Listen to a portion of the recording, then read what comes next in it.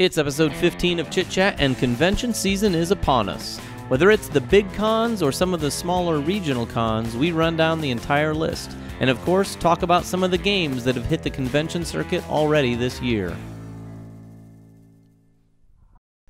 Welcome back to Chit Chat. Episode 15 is where we're at. We are going to talk about conventions today because convention season is upon us. Just last week, Jeremy and I were at Gamma. So I don't know if that was that the beginning of convention season for us? I think so. Well, for us, definitely. Yeah, we saw a lot of people. In fact, we saw our brand new sponsor, the guys at Broken Token, and they gave us a little heads up that he has something coming for one of the games we've been playing a lot of lately, Rising Sun. Yeah, they have an insert for it. Talk about a game that needs an insert, right? Yeah, right. Yeah. For real. Super excited for that. I have one of the only inserts I own is their Blood Rage insert, which was perfect. I wonder, Rage. I mean, we saw them opening the box and looking at it, but you asked the question, is it going to be able to be contained into one box? I don't know the answer to that. Yeah. I don't know if that's even possible, is it? I don't either. With all the Kickstarter rewards, it might have to be both boxes. Mm-hmm. I just want it to be organized. Yeah. For a change. Yeah, it should be good. We didn't see too much of it, but based on what they've done for Blood Rage and others like that in the past, those CMON games have to be like the ones that they just kind of like go this. Yeah, absolutely. Oh yeah, what are we going to do with this? They're great. So let's get into it. As always, Ryan, Gary, David, Jeremy, we're going to dive in and talk about convention season and all the different types of cons that there are, because there's a lot of different types. Yeah, there's small cons, medium cons, large cons. I think we're going to have to skip over the small cons. Yeah, we don't go to much of the small Well, there's ones. hundreds of them. Yeah. There's a lot of local cons. Like regional cons. Well, I mean, when you're talking about a small con, we came back from Gamma, and then we immediately went into IndieCon, which is like our local convention. I think it was the 11th year of doing this, and it's an invite only. I'm like sure 200 people, right? Yeah, 200 and some people. But those are, you know, it's hard to rate a con, but those are always fun because you know everyone there. You're playing games with people that you probably see either on weekends or every other weekends. These are people that have probably families, and it's just good to get together. For us, the best part is that we get to play older games. Yeah. Like I really hyper focus into playing games that I don't traditionally get to play. Games that are in my collection, that like Concordia, I got to introduce you to that game, and I haven't played that for some time because we're so focused on doing new stuff, right? Yeah, I'd like to get some older games too. What I end up finding myself doing is taking all the new games we've played and then introducing them to new people. I love doing that. So I take, you know, a lot of those to a con like that. Same with BGG Con. I don't take games to that, but the problem there is you go there and there's all the new hotness from Essen and stuff like that. So you don't really get to get old games out on the table. I think that's I think that's kind of a way you'd catalog these conventions, right? I mean, for people at home that don't know a lot about the convention circuit or what that looks like, you have conventions like BGG Con, to a lesser extent Dice Tower Con, conventions that are designed around playing games. Like BGG is where you go to play games, Dice Tower Con is where you go to play games, and then you have conventions like Gen Con, Essen, which these conventions are all about, are sales conventions, basically. Mostly, you'll get some like gaming in. expos. Yeah, you'll get gaming in while you're there, but they feel more like expos than they do chances to like meet up with people and game, right? Right. And then you have Origins. Yeah. That level. Kind of in the between. Which is kind of in the middle of that. Origins is a lot like, I feel Origins is a lot like Gen Con or Essen on a mini scale, slightly smaller scale. I mean, it's growing, but it kind of covers all those same bases. The other type of con, like Gamma that we just came back from, it's really not a con for the public. It's really a trade show, literally, for all the different facets of the industry. You've got the publishers, you've got the retailers, and then you've got a bunch of Joes like us going out there to cover it all. It's basically a networking situation. We go down there, we talk to people, we learn about games coming out for the next year. We're working on stuff, you know, for our shows, trying to figure out what kind of programming we want to have, how we can help publishers. But we did get to play new games. We got to see a lot of new stuff. And I'm going to talk about one right now, Teotihuacan. Like, he couldn't wait. No, but you know, this is good for us because we don't typically get to see a lot of those European publishers. And NSKN is a publisher that's a very small publisher who's releasing what I consider to be a very big game this year. I think it's going to be massively popular just because of the pedigree in which the designer has come from in the past. And we had a chance to sit down and play that game, and had we not gone to Gamma, we would have not even known it was there. I mean, I'd already known about the game coming out, but we had no idea it was actually going to be there in physical form. No, we were walking around the exhibit floor before it opened, and we just happened to see it up on the wall at NSKN, And we're like, oh, I wonder if they have that. Like, do you have that? And they're like, yeah, do you want to play it?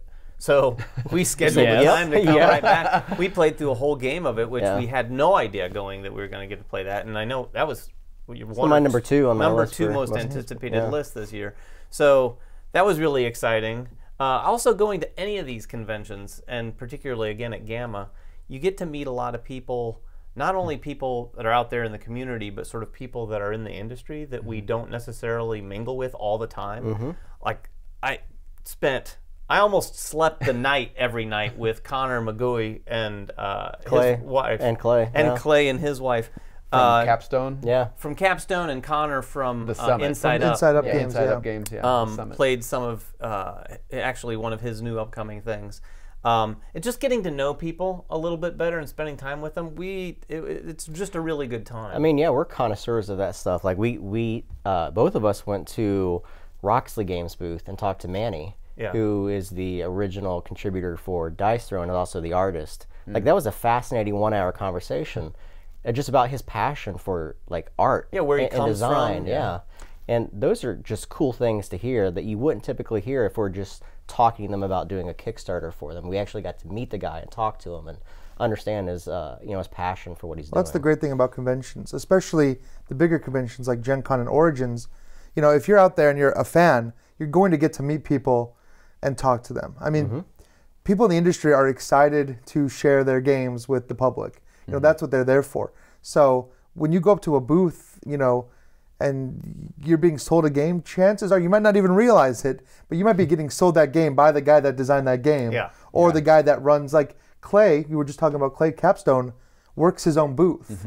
So when you go to Capstone, it's not just somebody selling you a game. It is the guy that's running this company, selling you that game. And I know, you know, Simon is like that, this big company, Simon, but you might be standing right next to Eric Lang, designer of Blood Rage and Rising Sun, and not even realize it. So it's kind of a good idea, like to take stock and be like, it's a very hands-on industry. Who am I talking to here, right? And like most people are very approachable too. And that's what I like a lot, because they're just as much fans as we are. Yeah. You know, they have a game, they want to share it with everyone. That's why they're designing the games, you know, and it's been great, like going to these conventions and meeting up with like Eric Lang or whoever it is, and they're like, "Hey, let's sit down and play my game." Okay, that sounds great. You know, get a lot of that at like Origins or like you'll get a lot of that if you get a chance to go to these conventions, and they're going to be very approachable and you know, have a really great time doing that. Well, and also while we're on the topic of just kind of meeting people, last year when we went to Grand Con, you went up there with me, and that was the first opportunity I really had to spend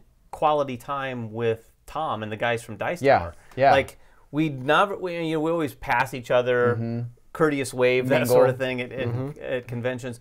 But we chatted with them. We ended up playing a few games, introduced them to Azul, and then went out to dinner. And you know, it's a really good place to. And we saw him again at GAMA. Spent some time in the arcade with him playing Mario Kart in the arcade in Reno.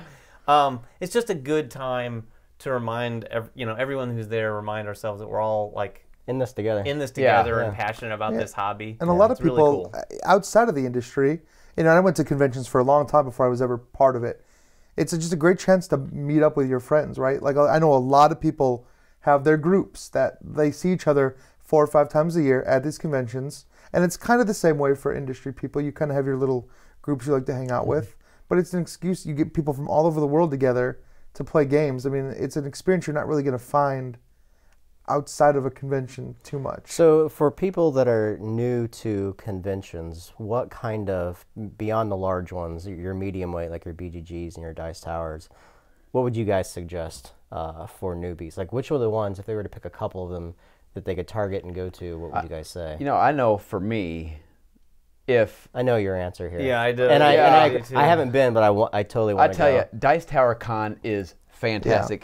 Yeah. We went last I agree. year. It was a great time. You're literally you're down, I don't even know if it's 2 miles, down the road from Disney World, you know? Location. It is location. You can play absolutely. games, go to Disney and eat lunch, and come back 2 hours later and be right back playing games again. There's a huge appeal to that, for sure. There's it's really well done because it's developed by, you know, those guys at DT who are fans of board games. They know how to run a convention where you're going to go and play games.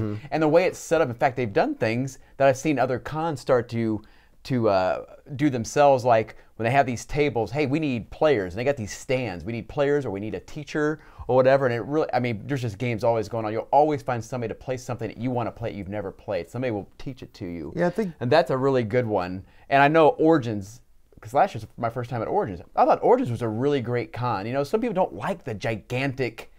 There's so many people like the Gen Cons or maybe the S. A little overwhelming. It's a little overwhelming. You go to these Origins, you're going to get all the same games. It's a lot, you know, less hectic. And honestly, a lot of these people that we're talking about that are in the industry, whether it's in the entertainment part of it or in the designing part, are a lot more accessible because they're kind of more at ease too. Yeah. And you can sit down and play those games with them. I love the spectacle of Gen Con, but I also appreciate what Origins does. They keep the exhibit hall small and concise, but they keep that same amount of space over in the play hall. Yeah. So you can walk that hall. There's also people selling in there if you want to peruse and find something to play. The way they've merged their two spaces feels good to me. Yeah. Like I like Gen Con too, but oftentimes it's so big that it's so compartmentalized. You're either in the vendor hall, Right. so you're going to be looking at publisher after publisher, or you're going to a separate place to play games. Yeah. I went to PAX last year too. PAX had a very similar feel to Origins. PAX Unplugged. PAX Unplugged. Because it was one big area, and you happened to walk away from the last publisher, and then there was just tables and tables and tables and tables to play games on. So it felt like you're all in the same space, and that you didn't have to go to a different location. I mean, with that said, we both love Gen Con. Because of the spectacle, you say all the time, you could spend days just walking through the vendor hall. You can't really explain Gen Con to somebody until they've been to Gen Con. When you walk through the doors for the first time and you see that exhibit hall spread in front of you, I mean, it's like walking into Disney World. Like, well, when you walk into Gen Con that first day, and there's literally 50,000 people in the hallway. If you're there when it opens, you got to be. If you're going to do it, you might as well enjoy the spectacle. Get there when it opens, and that rush into, and it's just you'll spend the first whole day unless you're just there to go play games. Let's go to BGG Con and CMON Expo, because I also want to touch on those. Those are very special. BGG Con is, as you said, they have that new hotness area. It's a lot of industry people there, but it's also a lot of just passionate gamers. This is a place you're going to go to get in a group of people that really know board gaming. To play. Yeah, to play. Like, these are the experts who've been around the industry for a long time. And I'm not talking just publishers or industry people. I'm talking about consumers, people that just eat up all this content and love it. And that's a great place to be because they know games, and they want. And when they see meaty people like us, it feels good because they want to introduce us to things too. Like, I don't know how many times I walked through the hall and they said, "Hey, have you played this?" Nope. Well, let's play it because I want to show you this game, and that's really cool. Yeah, it's hardcore at BGG. Hardcore gaming. Again, it doesn't make it any less friendly though. No. Like I remember, I've only been to BGG Con once, and again, I go back to one of the things I love doing. And I'm not going to say I'm good at teaching games, but when I do know a game, I enjoy teaching a game. And at BGG Con, I love nothing more than walking around and like, I'm that annoying guy who like, if there's 4 people who look like they don't know what they're doing and they're reading through the rule book as they try to set it up. Let me help you. I'm like, I'm pretty sure he did that the entire BGG and Con. I did last year. Hey, you know, right? Yeah. I enjoy doing that, and if the group is receptive to it. Some people are like, dude, back off. We know how to play a game. But then there's some people like, oh, sure, that'd be awesome. Yeah. And I love doing it. I mean, my voice went sore. And the great thing in a place like that, too, you're not alone. There's a lot of people that do that, are willing to sit down and teach you a game. It's harder at the larger conventions to find that. It's a community, you know, like places like you're talking about Dice TerraCon or PAX or even BGG, they have this community built up. And if you're there, you're part of the community. I mean, it might be your first time ever at BGG, but like, it doesn't matter, right? Because people are going to embrace you. You shouldn't have any fear walking up to grab it, like, David, can you come teach me this game? Like, and that brings up a great point that I wanted to make, and I don't want to get into Gen Con, but that's my first experience when I experienced this was going into Gen Con the first couple times before I was into board games that much. I felt very timid about do I just walk up to a table and sit down? Is there a list somewhere? I don't know what to do. And the one thing I would tell anyone is just go sit down. And if anyone says, sorry, you're not supposed to sit down, they're generally gonna be nice about it. They're probably gonna say, oh, the list is over there. They're going to be helpful. Yeah. You're not likely to sit down at a game table if you're not supposed to and have someone go, "What are you doing, man?" Like everyone's pretty welcoming in this hobby. Well, everyone's I would to play. encourage They that. want to play those games they just bought in the expo hall. Right. So if you're the extra, hey, sit down. We'll Exactly. play. And that was kind of my first experience with Gen Con, because they have the whole list where you can sign up to play a certain game, or you can just get those general tickets, which last every year after if you keep them. But I would go up to just tables. I didn't have a spot. You stand there. Hey, we got an extra spot. You can go ahead and sit down. It's time to start playing. And they'll teach you the game, which is great. Well, and people have made great friendships. Absolutely. Like, there's guys I know at least still just on Facebook because they were from out of town, but people who I met at some of my very earliest Gen Cons, just sitting down, we played like a Takanoko tournament or something together.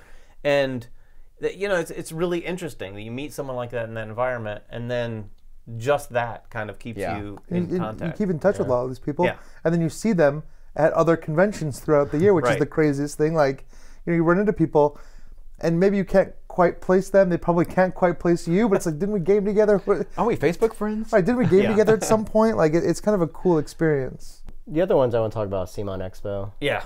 And then one I want to go to this year is Geekway of the West, because we've heard great things from someone. That's another our play local game group convention. who goes to that all the time. But CMON Expo was a great time for us too. We got to talk to a lot of the media people there all 3 days, play games, and really just kind of delve into a small community of people, because it's not a very big expo. It's maybe less than 1,000 people. Is that are one there. in Atlanta? It's in Atlanta, yeah. Okay. Down there near In their a couple of headquarters. months actually.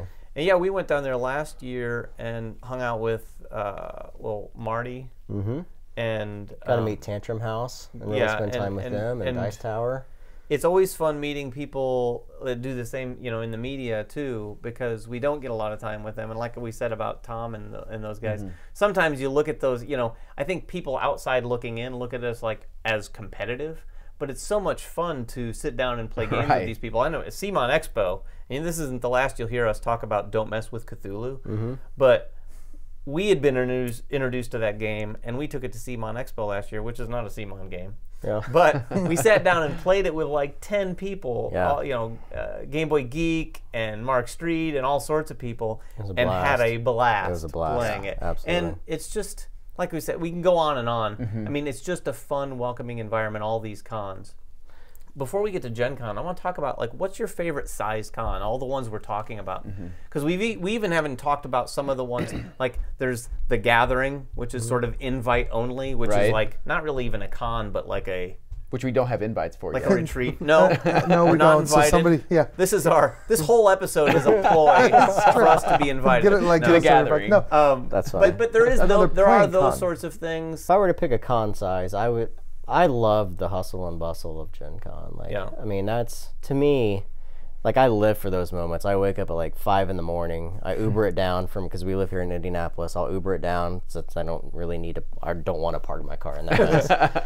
cheaper to Uber and I something. spend Yeah. all day there. I mean, I would probably, even if the finances were right and I could get a room, I would probably stay down there, because it's just I've done it before. It's amazing. it's just nice a to be able fun to- atmosphere to be in. There's so many people.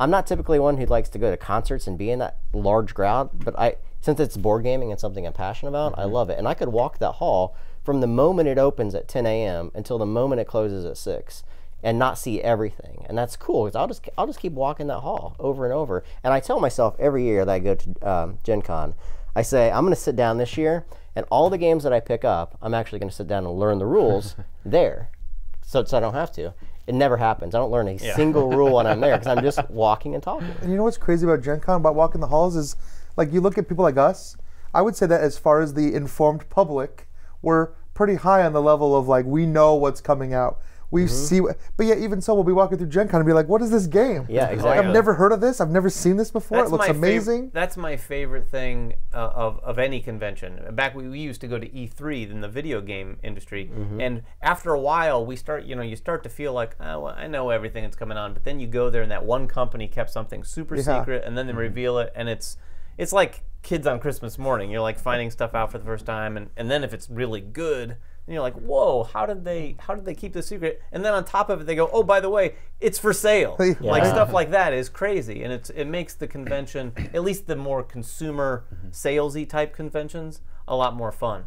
like on the other end of the spectrum, like the Gathering and stuff like that, I do enjoy the playing experience of BGG or those sorts of things that you don't get at Gen Con. Like, I really don't feel like I play too many games at Gen Con. And even when you do, we often sit down in the publisher area and play a round of it, or just the demo bite-sized piece of it, which is still fun, but it doesn't have that same. It's not that same experience from a play standpoint. Loud of BGG. and noisy and hard. It's loud. Yeah. Well, and you're going to lose about 10 pounds from walking nonstop. That's true. It's it's just so large. But I love the spectrum. I love that Thursday morning. That Thursday morning is just so. It's so energizing, fun. right? It's so energizing. That rush into there, and everybody's like, what's the hot game? Yeah. If it's Mysterium one year, it's Clank the next year. But I'm like you. I love the convention where I can go and play, and that's why I really loved Origin. But I tell you, after we went to Dice Tower Con last year, I've never been to a convention. I think they cap it maybe 3,000, and it doesn't feel like that at all. Really? Big space. And it's a nice space, but we played games. It was just like the library was huge. Play a game, go get another one. Play a game, go get another one. No play a game. problem finding players. No problem finding Ever. spots in other games. Right. Yeah. And the thing is, like with Gen Con, it's hard to do that. You're going to have to buy the game or bring your game. Well, the space is impossible The to find. space is hard to get. As big as much as there is. You're playing on the floor. It's still you're playing on the floor. You're finding a table. Hopefully somebody will take it up. Yeah, I love I do Gen Con, love the but playing you're not cons. gaming You feel there more, so more much. relaxed and Yeah. you're enjoying yourself. Yeah. I would suggest too, if you guys are interested in going to conventions, make sure you guys book out way in advance. Most of these tickets go on sale months in advance and sell out. Especially the more desired cons like your BGG, your Gen Con will sell out. Also, if you guys are interested in going to these, get your rooms as well, because they go housing Everyone's isn't- running into problems for Gen Con already. Yeah. Like, well, they've already had- even they've already in had the BGG, hotel I deal. mean, these The hotels lottery. fill up very, very quickly. So make sure you guys are on the front end of that. So and we are in Indiana, so if you want to rent some space, Yeah, from right. one of our homes, Airbnb. yeah, right here. You can sleep in our studio. give Jeremy a call. Yeah. You can turn these into convertible beds or something. All right, let's talk about games we've been playing.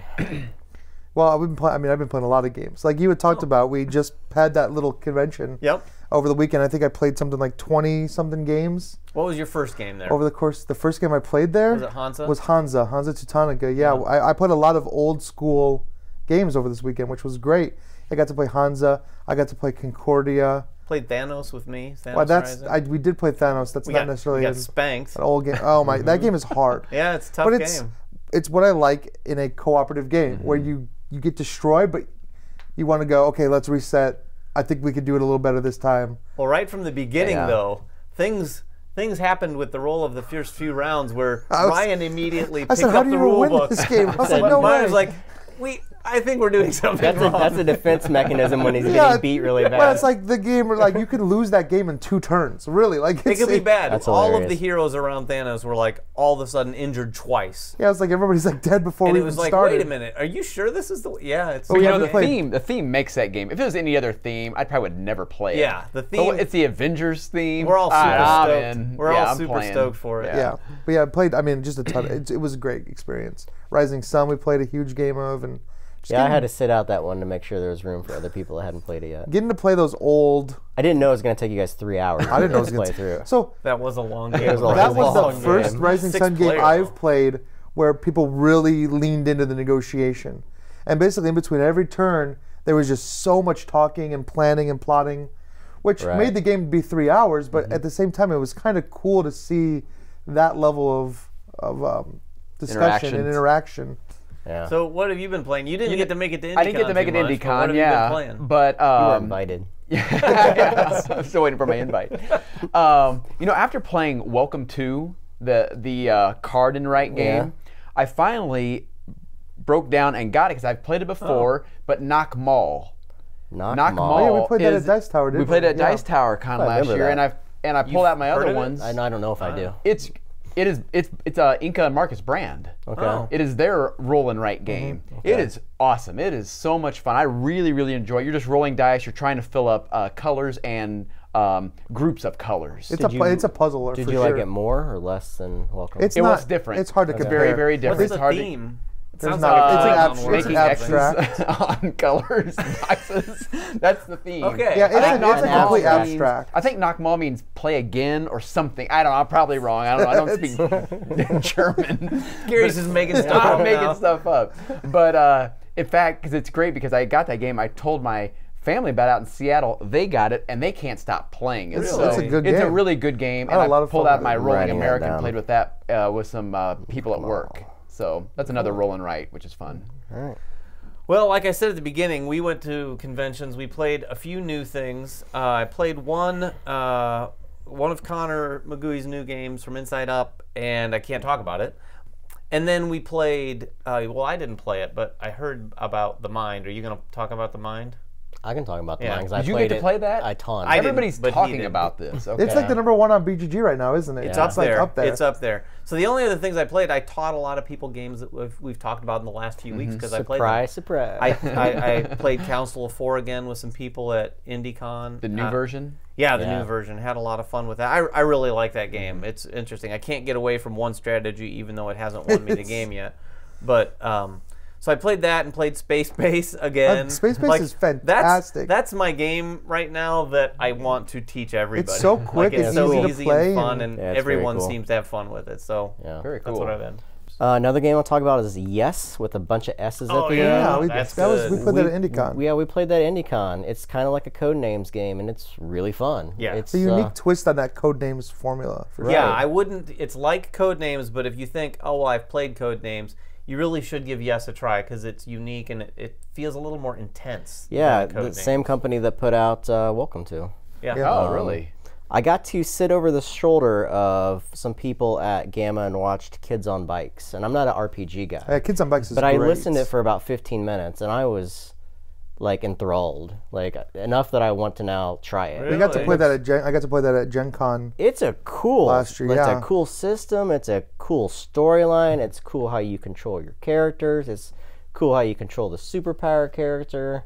It's just really neat. It's a really neat game. So What's the theme? I mean, your kids on Kids bike, but on now you're bike. starting to sound like It's- Stranger Things. No, it is. It It's is. kind of like a It's Spielberg Stranger Stranger Things. Things kind role of like playing game. that nostalgic Okay, thing. oh, that's Stranger cool. Things, Couple, E.T., yeah. Goonies, sort Goonies, of thing. yeah. Got a absolutely. couple great designers behind it Yeah, the artwork's fantastic So I- too. who are I'm- probably watching, so make sure to say nice things about them. 2 more games. I'll talk about The Mind first. I have played that a lot. I probably played 20 games of The Mind when I was there. It's a, Because Everyone you can is lose talking quickly, It's about a it. super simple game. You have a stack of 100 cards. It sounds like that one game called The Game, except everyone's dealt. So there's 10 rounds in the game, and each round's represented by the number of cards that players get. So in round 4, everyone gets 4 cards. So depending on the number of your players, it scales in difficulty, but basically everyone gets one of those 100 cards.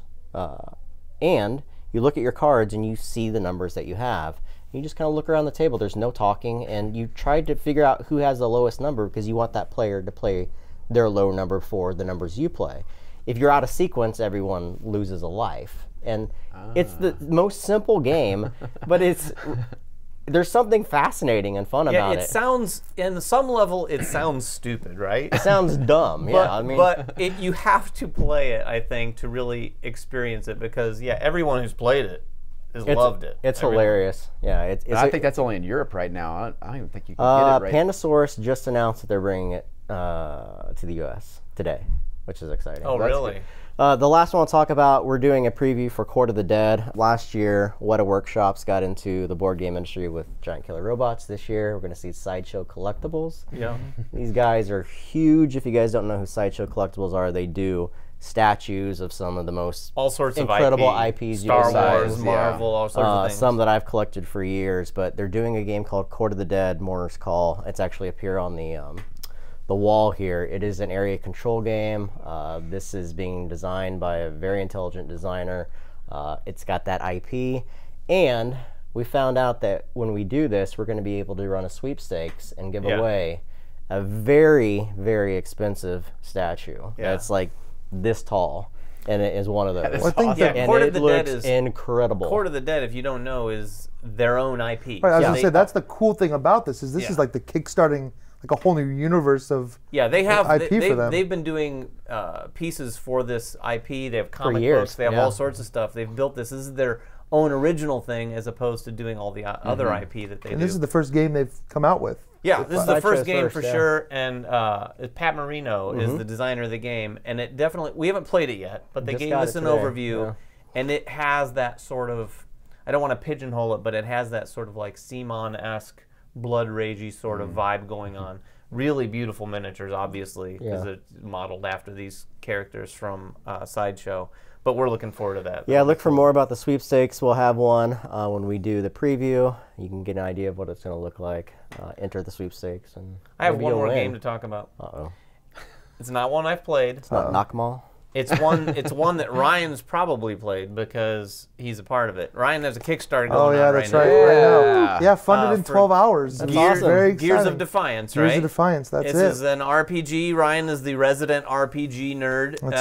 I guess so. Yeah, Now we we didn't got know. Ryan Jeremy does- playing kids on bikes over there. I know. I If you know. guys didn't know, Ryan writes RPGs for Yeah. a variety of different That's what I do companies. for my day job. Yeah, RPG writing basically. But yeah, this is all mine. I wrote this game, and It's your baby. it's my baby. I've been working on it for years. The reception has been great so far. Yeah, funded really quickly, Funded right? in less than 12 hours. If you haven't been out there, go check it out. It looks really cool. I have a He's lot gotten of some good art lot of for game it, too. designers set to write for it, which is cool. We just Sen Fung Lim, who did Yep. Junk Art. That's probably what he's famous for. Actually, the two guys that did Kids on Bikes are doing some stuff for me for Gears That's of Defiance awesome. as There well, you which go. is pretty cool. Very so. cool. A little I've round of definitely applause played for it. our own Ryan Schoon. Yeah, right. It's exciting. All right. So that's it for episode 15. 15, wow. Of Chit Chat.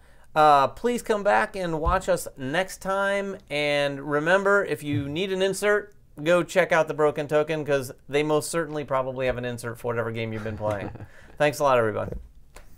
Well, that's another episode of Chit Chat in the Bag. Thanks for watching. If you want to check out another one, there's probably one right over here in the bottom left-hand corner, or probably your right-hand corner.